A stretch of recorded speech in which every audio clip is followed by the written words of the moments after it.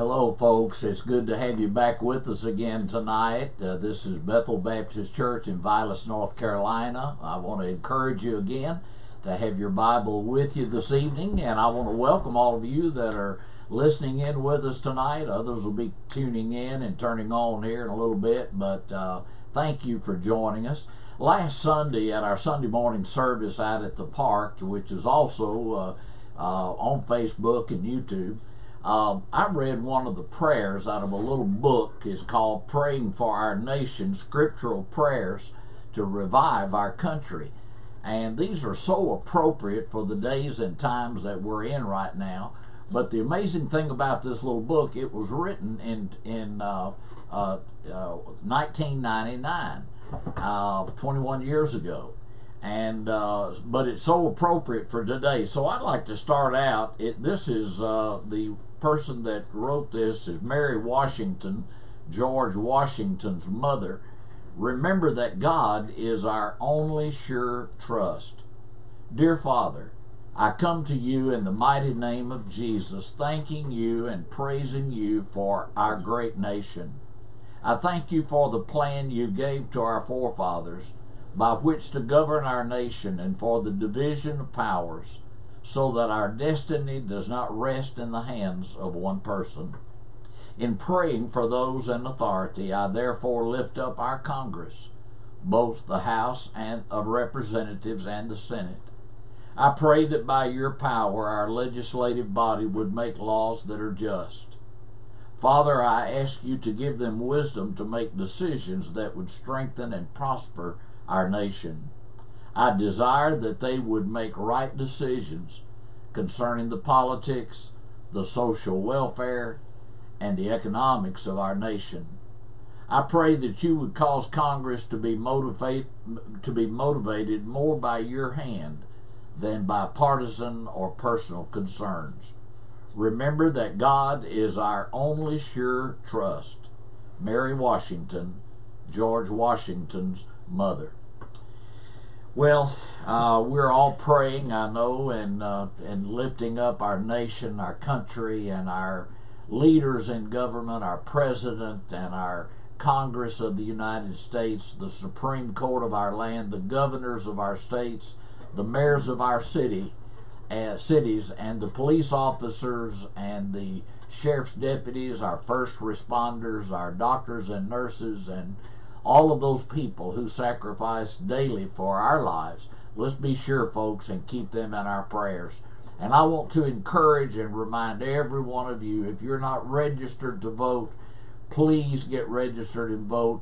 God's people need to be voting and need to be expressing our choices and those decisions that God has put upon our hearts. So I encourage every one of you, if you're not already registered, get registered, and let's all be sure to vote when it's time.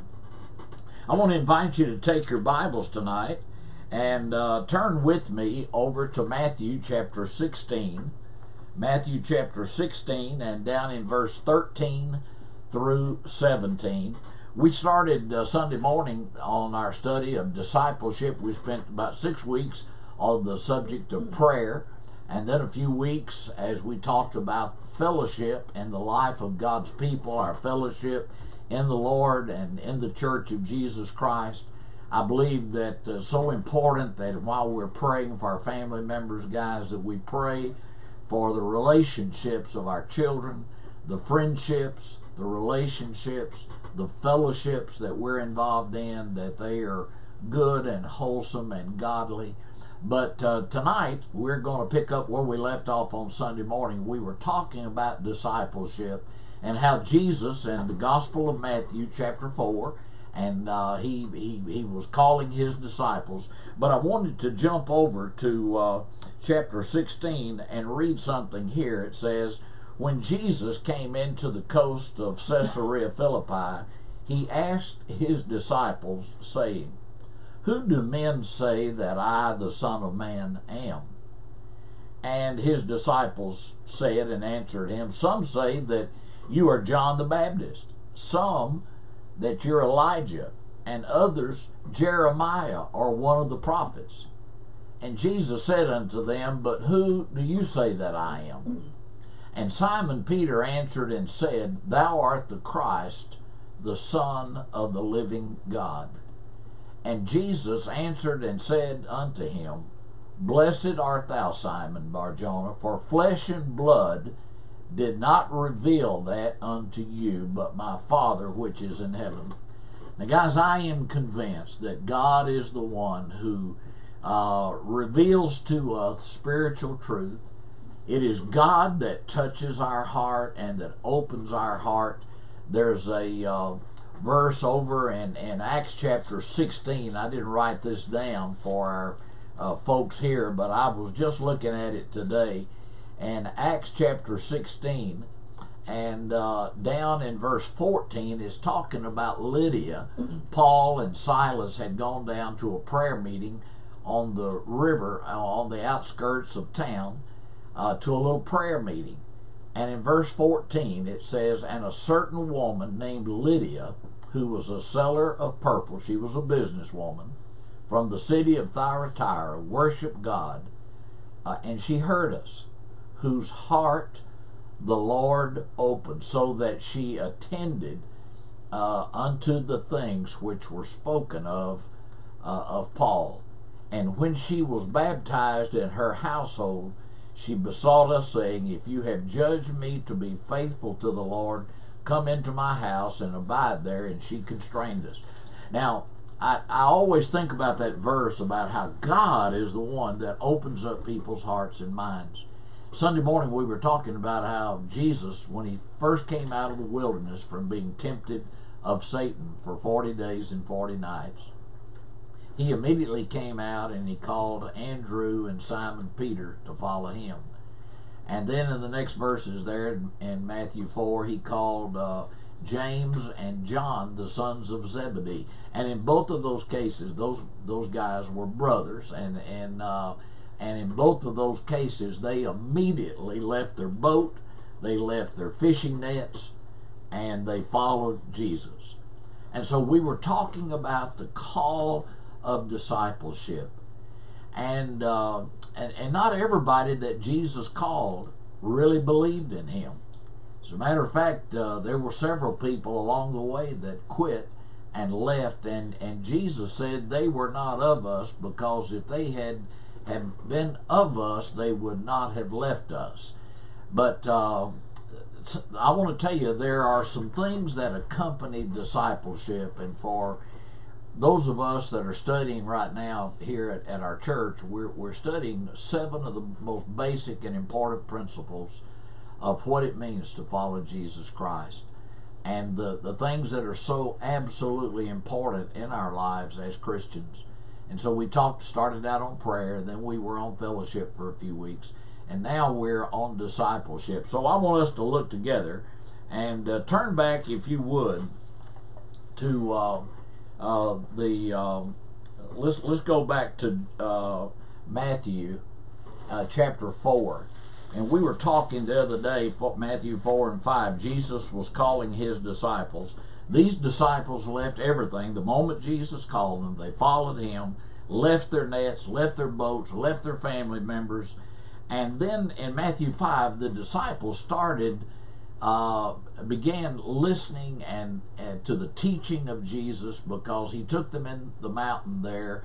And we have for 3 chapters there, we have the Sermon on the Mount that Jesus went up into the mountain there. It says in chapter 5 and verse 1, Seeing the multitudes, he went up into a mountain, and when he was set, his disciples came unto him, and he opened his mouth and he taught them. And there's where we got into the Beatitudes Sunday morning. Well, let me just kind of pick up there. And the disciples followed him. The Bible says in chapter 4 and verse 23, they followed him all over Galilee. Now, following Jesus, we don't know where we're going to go. We don't know where we're going to go. We don't know where the Lord's going to take us in our life. And we come to the Lord just like we are. That old hymn that we sing at our invitation time so often in churches, just as I am, without one plea, but that thy blood was shed for me, and that thou bidst me come to thee, O Lamb of God, I come. Now, many of us have been called to be disciples of Jesus Christ.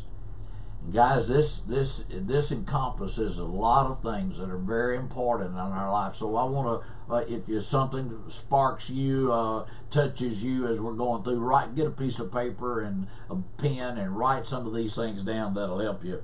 But they followed him everywhere he went. They listened to him preaching, the Bible says, in verses 23 through 25. Jesus went about all Galilee, teaching in their synagogues, preaching the gospel of the kingdom, and healing all manner of sickness and all manner of disease among the people. Jesus was unique and special in this. He always healed everybody. He didn't heal somebody and then pass over others, but he healed everybody. They listened to him preaching. And in Matthew 5:13, Jesus called his followers. He said, guys, there's two things I'm going to tell you that I see who you are. He said, you are the salt of the earth in Matthew 5:13. And in Matthew 5:14, he said, you're the light of the world. What I didn't go into on Sunday morning and where I want to pick up is where Jesus said, you're the salt of the earth. He went on to say, but if the salt, if you leave salt open or you pour it out and it's exposed to the elements, it loses its taste. It loses its savor. And that's what Jesus said. He said, you're the salt of the earth, but if the salt has lost its savor, wherewith shall it be salted? How are you going to salt? How are you going to make it saltier? It is thenceforth good for nothing but to be cast out and to be trodden under the foot of men. Jesus said, I've called you to be the salt of the earth, but you cannot lose your savor. You cannot lose the freshness in your life of your relationship with me, and you're going to have to stick with me and follow me. And then he said in verse 14, he said, you are the light of the world. And then he made a comparison to their lives. He said, a city that is set on a hill cannot be hidden. That means if your light's shining and you're up on a hill, you won't be hidden. But he said, verse 15, neither do men light a candle and put it under a bushel, but they put it on a candlestick, and it gives light unto all that are in the house. Jesus was saying there, our light was given to us so that we would let it shine. We all know that little chorus, probably grew up as kids singing that song, this little light of mine, I'm going to let it shine. And that's what Jesus said, let your light, verse 16, so shine before men that they may see your good works and glorify your Father which is in heaven. So he talks about us being the salt of the earth, and if we're a disciple of Christ, we are the light of the world. And there are some decisions and commitments that accompany discipleship. Now, you may be involved in a small group fellowship. You may be involved in a Sunday school class or a Bible study group, and there you've got a smaller group than what would be normal. But you have a smaller group, and you're in there, and you're studying the decision and commitment, and what does it mean to be a disciple of Jesus Christ. Well, I noticed four things in this text that Jesus began to help the disciples with some of their choices, some of their decisions, and some of their commitments that accompany discipleship. Now, there are some things that Jesus just assumes that you're doing, because he doesn't say if you pray or if you fast, but Jesus said when you pray or when you fast. Or he starts off in Matthew chapter 6 and down in verses 1 through 4, let's look at that. Jesus starts off by talking about giving alms. Now, alms is an old King James word, and a lot of people get this mixed up because the Bible in the Old Testament and the New Testament talks about tithing, but almsgiving is not tithing. It's not your tithe that you give to the Lord. In Malachi chapter 3, God's talking about the tithe, and I believe the tithe was not just under the law, but the Bible says that Abraham paid tithes to Melchizedek, the great high priest, back in the early chapters of the book of Genesis. But that was a long time before the Mosaic law was ever formed. And then Moses taught tithing under the law. And then Jesus talked about tithing in the New Testament after the law. And churches have been built around the world and ministries carried on by the principle that Jesus and God the Father gave us with the creation of the world. Two main principles. Number one, God says, I made 6 days for you and I gave you a seventh day so that you could give one whole day back to me. And they call that the Sabbath day. The principle is, Jesus said in the New Testament, Jesus said, whatever day you set aside as the Lord's day, you give that day. He said the Sabbath was not made, man was not made for the Sabbath was made for man, not man for the Sabbath. And so God says, one of the principles about that I have given to you is 1/7 of your time. 1/7. Now, all of our time belongs to God, and all of our money belongs to God. But God says, I want you to give me back 1/7 of your time, 1 day out of 7. And God says, I want you to give back to me 1/10 of everything that I give you. I want to give you a 10th that you have, that you can bring as a gift, a worship gift to me. And so God established those two principles. And guys, I want to tell you, God doesn't want you and me in His church robbing Him of His time. Paul, the writer of Hebrews, said in Hebrews 10:25, not forsaking the assembling of yourselves together as the manner of some is. God says, I've given you 7 days.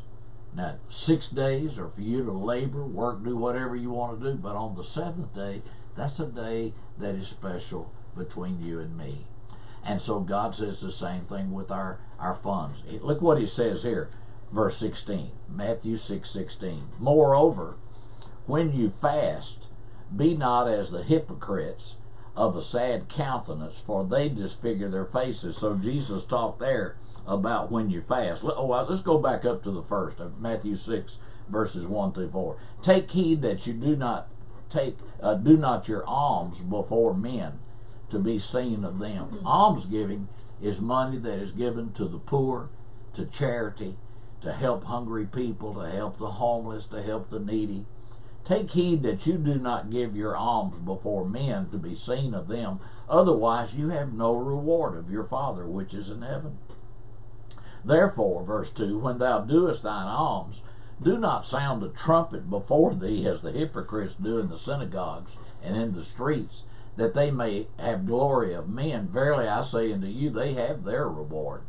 But when you do alms, when you are giving alms to the poor and all, let not thy left hand know what thy right hand doeth. God is that's His way of expressing the way He wants you and me to give to the poor. That's not the giving of the tithe, because our right hand does know what the left hand is doing there.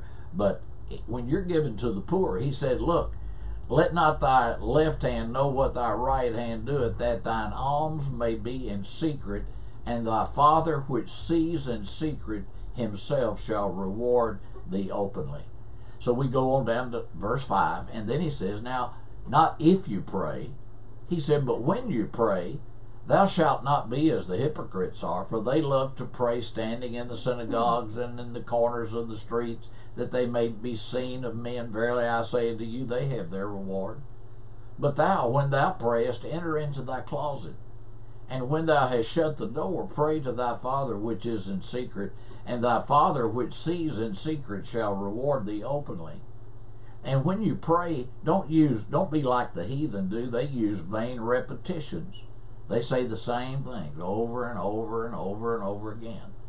That's what the heathen do, Jesus said, for they think that they shall be heard for their much speaking. Be not ye therefore like unto them, for your Father knows what things you have need of before you ask Him. And then He gives what we call the Lord's Prayer. It's really the disciples' prayer, Jesus teaching the disciples about prayer. But then let's go down to verse 16. And Jesus talks about fasting. Notice again, disciples, Jesus didn't say when you fast or if you fast. Jesus said, moreover, when you fast, be not as the hypocrites, with a sad countenance. When you're out there fasting, you're going to do a little fast and all, and you don't put any makeup on that day, ladies or men. You don't shake. You just want to look scraggly and all. You say, "Oh, I can hardly make it. I'm on a fast right now. I'm praying to God. I'm fasting." No, he said, don't do it that way. When you fast, be not as the hypocrites of a sad countenance, for they disfigure their faces, that they may appear unto men to fast. Verily I say unto you, they have their reward.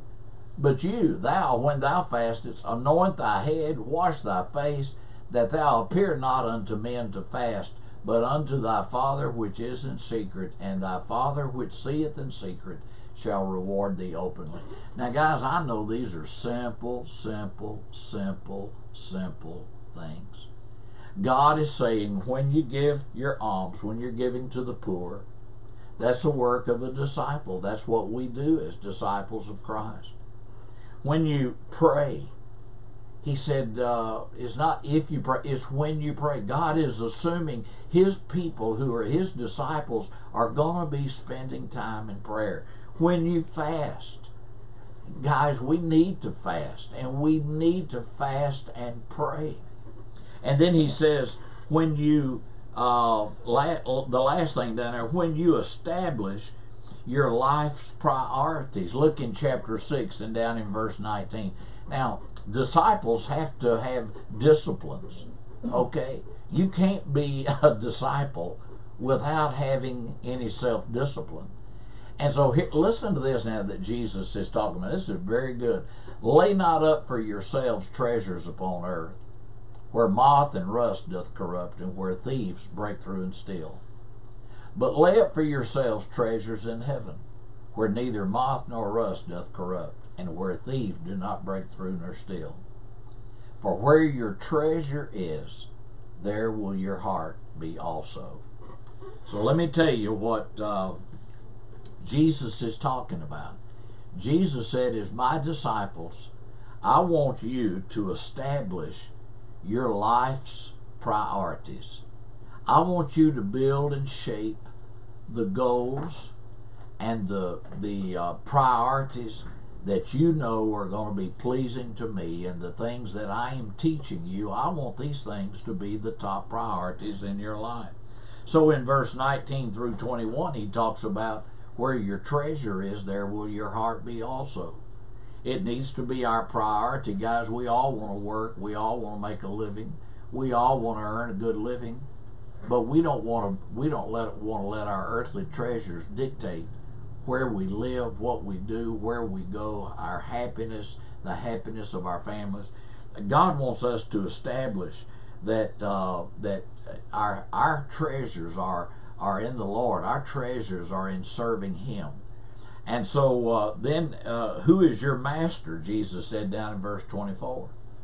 He said, no man can serve two masters, for either he will hate the one master and love the other, or else he will hold to the one master and despise the other. And then Jesus says, you cannot serve God and mammon. That's the wealth of the world. He said, you can't be a person who's serving the Lord and be serving the world at the same time. Well, what about the necessities of life, the things that we all have to have? We all have to have food. My goodness, we all have to feed our kids and ourselves. What about the necessities of life? Jesus said in Matthew 6:25, Jesus said, the first thing I want to tell you, don't worry about it. Don't go around worrying about what you're going to eat and what you're going to wear. Let's pick up verse 25.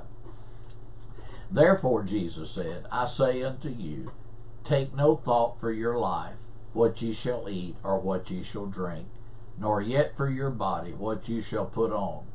Is not your life more than meat, and your body more than clothing or raiment? Behold the fowls of the air, for they sow not, neither do they reap, nor gather into barns, and yet your heavenly Father feedeth them. Are you not much better than they? Which of you, by taking thought or worrying about it, can add 1 cubit to his stature, his height? Who can make yourself taller just by worrying about it? Verse 28. And why take ye thought for your clothing, raiment? Consider the lilies of the field, how they grow. They toil not, neither do they spin. And yet I say unto you that even Solomon in all of his glory was not arrayed like one of these. Wherefore, if God so clothes the grass of the field, which today is and tomorrow is cast into the oven, shall he not much more clothe you, O ye of little faith? Therefore take no thought, saying, what shall we eat, or what shall we drink, or wherewithal shall we be clothed? For after all these things do the Gentiles seek, for your heavenly Father knows that you have need of all these things. Well, what are we supposed to do then? Well, the last thing there, number 5, he says, I want you to put God first. Put the Lord first in your life. Verse 33, but seek ye first. This is first priority, top priority. Seek ye first the kingdom of God and his righteousness. And then look what Jesus says. This is a promise from him, guys. All these things shall be added unto you. Guys, can I tell you today, when you put God first in your life, when you put God first in your marriage, when you put God first in your home with your children, when you put God first in your church, when you put God first in your priorities of things that you're going to be doing with your time, when you put God first, what did he say? Seek ye first the kingdom of God and his righteousness, and all of these other things shall be added unto you. Well, there's seven things. I'm going to close off with these 7 things for every disciple of Jesus Christ to trust God for in your life. I've got these jotted down here, but I just want to run through them so you get it. Number 1, trust God for all of his promises to you in his word. Trust God. Trust the promises of God. He will not fail you, and the promises of God will not fail you. I love that little chorus that says, every promise in the book is mine. Every chapter, every verse, every line. All the fullness of his love sublime. Every promise in the book is mine. And so trust God for all of his promises to you in his word. Secondly, trust God for his presence with you always. Hebrews 13:5 says, I will never leave thee nor forsake thee. There's never going to be a time, no, there'll never be a place you will go where God is not there with you. That's a promise of God. And his presence is always with us. Number 3, trust God for the plans that he has for your life. You know, I always tell young people, God reserves the very best in life for those who leave the choices up to him. Over in the Old Testament book of Jeremiah 29:11-13, God says this, for I know the plans that I have for you, says the Lord. They're plans for good and not for evil, to give you a future and a hope. God says, I've got great plans for your life. And guys, the only way you're going to experience those great plans is by keeping God's plans and God's priorities in your plans that you're doing. Number 4, trust God for his protection in your life. I love that verse in the Old Testament book of Job, Job chapter 1, verse 9 and 10. That God and the devil are talking together, and God's asking the devil, he said, have you considered my servant Job? There's none like him in all the earth. And the devil answers God back, and he said, God, I guess Job does love you because you put a hedge around him, and I can't get to him. And I tell our people all the time, that's the kind of hedge I pray for around my wife and children, my grandchildren, my church family here, my loved ones, all of our missionaries that we support every day. My prayer is, oh God, would you put your protective hedge around each and every one of these that I'm praying for today, God. I want that same hedge, God, you put around Job and all of his family. And Satan could not touch Job or his children, God, until you ran it by your desk and you approved, and you took down the hedge momentarily. But God, we know God loves us, and that God is the one who protects us and keeps us. All right, number 5, trust God for his power. Over in Ephesians chapter 3, I want to read this one to you. I think Michaela may be putting it up on the screen there, but let me read it to you out of my Bible. Ephesians 3, 20 and 21. Now unto him that is able to do exceeding abundantly above all that we ask or think, according to his power that works in us, unto him be glory in the church by Christ Jesus, throughout all ages, world without end. Amen. Guys, I will tell you, we serve a powerful and an awesome God. The old songwriter said, it is no secret what God can do. What he's done for others, he'll do for you. With arms wide open, he'll pardon you. It is no secret what God can do. He is a God who made the heavens and the earth and everything in this world, ladies and gentlemen. He is a God of all power. And number 6, trust God for his provision. The Bible says in Philippians 4:19, but my God shall supply all your need according to his riches and glory in Christ Jesus. Another little chorus we used to sing as children, he owns the cattle on 1,000 hills, the wealth of every mine. He owns the rivers and the rocks and rills, the sun and stars that shine. Wonderful riches more than tongue can tell. He is my Father, so they're mine as well. He owns the cattle on 1,000 hills, and I know that he will care for me. We can trust God for his provision in our life. The psalmist said, I have never seen the righteous forsaken, nor his seed begging bread. And last of all, number 7, we can trust God for his peace, the peace that God gives us in our heart and in our mind. And listen, as disciples of Christ, we need every one of these. Trust God for his promises. Trust God for his presence. Trust God for his plans. Trust God for his protection. Trust God for his power. Trust God for his provision. And trust God for his peace. There's a peace, the old hymn says, there's a peace in my heart that the world never gave. A peace it cannot take away. Though the trials of life may surround like a cloud, I have a peace that has come here to stay. The Bible says in Philippians 4, 6, and 7 that God has given his peace to his kids, disciples of Christ.